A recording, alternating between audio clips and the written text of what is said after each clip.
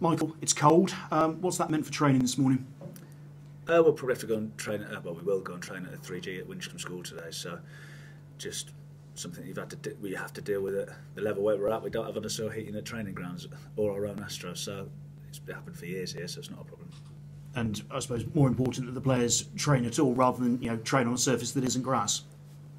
Yeah, well, it's dangerous to train out there at the minute, so lots of clubs train full time on AstroTurf now, so like I said, it is part and parcel of the game. A lot of the younger players grow up on AstroTurf these days anyway, in the academies.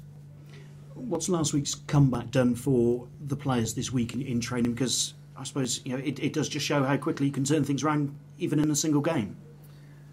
Well, I thought we were excellent after the first. Well, as soon as the second goal went in, I thought we were excellent. Now, you can't really legislate for individual errors as we did, but I said after the game, Scotty Flinders has been excellent for us this season, particularly in the first Macclesfield game. So the player's he doesn't need to be told that he made probably 2 or 3 mistakes.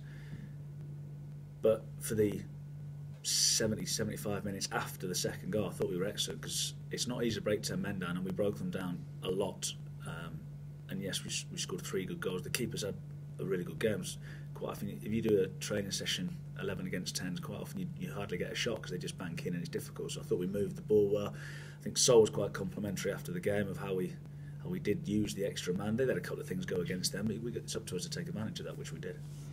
Obviously, the result somewhat overshadowed by events from the terraces. Have you got a message for the fans? Obviously, the club's had its say, but have you got a message? Well, you just don't want to sit in any walk of life. I'll be honest, I didn't hear anything.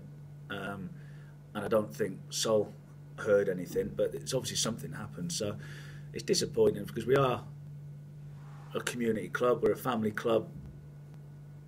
We don't want that in our football club. So whoever it was, and I think the club have already made a statement saying that they will deal with it. There's a full investigation, and I'm sure anyone found guilty of doing any such doing will be banned, quite rightly so as well. So it's, as a dad to 2 young kids, you don't want that sort of language being used anywhere. On to Cambridge this weekend, and I suppose they've just ended a 3-game winning run. Thoughts on them? Big game. Said another cup final on the same points as us. Like you said, they got off the back of three good results. So more interest in us than them. We need to keep trying to build what we're trying to do. We know every game's difficult in this league because there's funny results every week, and I say it every week because there is funny results every week. So it's 2 very, very similar teams. Points will tell you that. So we need to build again from the momentum from last week, ideally. Yeah, and that momentum, is that something that you've been able to emphasise to the players this week? Not really, no. Because it's just another game. So we turned the game around last week, which isn't easy. Sorry, after a difficult start. But you can only take it 1 game at a time. You can only do 45 minutes at a time.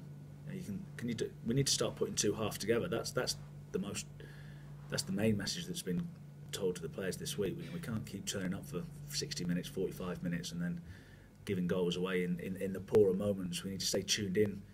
You won't always play well for 90 minutes, but we can still stay tuned in and not give sloppy goals away in those moments. You wanted 2 more players in when we last spoke to you at the weekend. You've got Jordan Tilson in. Presumably he's the sort of player who's going to fill that Nigel Attingana role that you haven't had since Nigel got injured. I think he fits the profile of what we're looking at, because the market that we have been in has been, they're looking at first-time loans, young kids who are very good players, but you never know what you're going to get with a first-time loan. Or you're looking for players who haven't played at a club for 3 or 4 months, which is Tyrone Barnett when we brought him in, that sort of scenario. So when Jordan came available, he's played 25 games this season already. He's 25. He's got good legs, good energy. I think he's played 70 games in the last 2 years. That's a team that's finished in around the playoffs. So I think he's a good character as well. So he ticked every box for us, really. And presumably great to get him in at the start of the week, so you can get him settled in with the lads, and a few training sessions into him as well. Yeah, you get them in when you can get them in. It's not there's so many plates spinning. It's the term I've used quite a lot, because there is, and it's still going on. I don't think we'll probably bring anyone in now, but there's still a potential for a couple, but it's highly unlikely.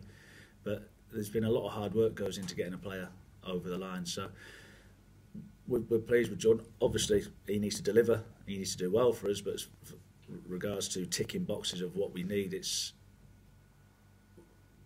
ticked a lot of the boxes. Slim chances then of getting someone else in, but any chance of someone going out? Not today, I don't think, no.